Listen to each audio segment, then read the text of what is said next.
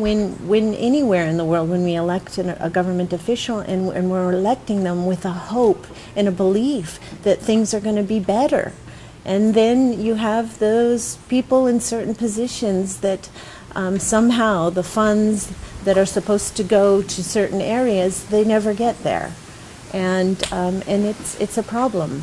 I think things have been good and stable in this country with the President Lionel. Things could still be better. It's difficult, but it's been worse in the past. They've made some progress, and he's really doing some things in the area of education and has fulfilled some of his promises, but it could be better.